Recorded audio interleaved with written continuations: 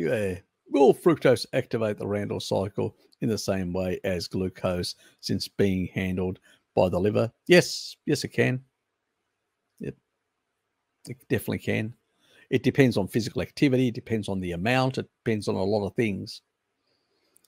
Even if you don't engage the randle cycle, fructose is treated like alcohol. It will basically derange and cause inflammation and other problems. It also glycates, depending on its resident time. This is the important thing.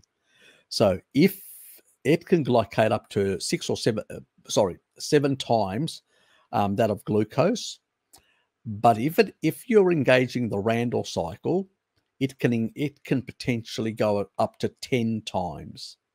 So research has shown different levels of glycation, but when I looked at the research, it seemed that depending on what the mixed diet, what the macros were of the diet, sort of indicated that it was some level of randle cycle activation that meant the clearance out of the system was slower, so it had more time as a resident time to glycate, to cause glycation. So it is randle cycle dependent glycation that happens with fructose. It's a bit of a nuanced thing that most people haven't looked at to understand. And on the other hand, that's why it can vary, while we're getting varied results in research. That's the problem. Most people don't, let's say, they don't use their brain to think in a nuanced way. They just basically will sit there and argue, oh, this research is wrong or that research. No, look at the actual composition of the food that was being fed, and that will tell you what sort of activation of randle cycle, especially when you look at the body composition of the people. So you can actually, height, because they do provide you like height, BMI, different things like that. And then you look at that and say, okay, what would that body require and what are they giving them? And then you say, well, they're not giving them sufficient, or they're giving them far more, excess or under, or just at the normal intake for normal for their sort of level, so they don't increase less. They don't have too much or too little energy in terms of that.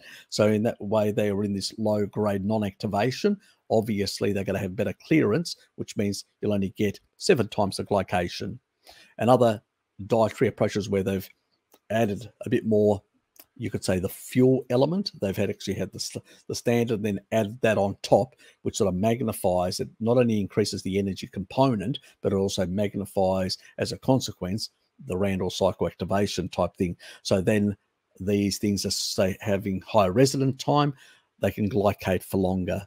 So that's where the difference is, why the studies are inconsistent in terms between 7 and 10 in what the level of glycation factors. But if you do a bit of research, you'll actually understand why this is happening when you take into consideration the randle cycle, which these people don't do because they don't understand it. So it depends on, so if I was just to have pure fructose for the day, no, it would not engage the randle cycle, and I would only glycate 7 times. But if I had it with animal fats and other things, yes, I would engage the randle cycle, especially if I got into excess levels. So it always nuanced in that regard.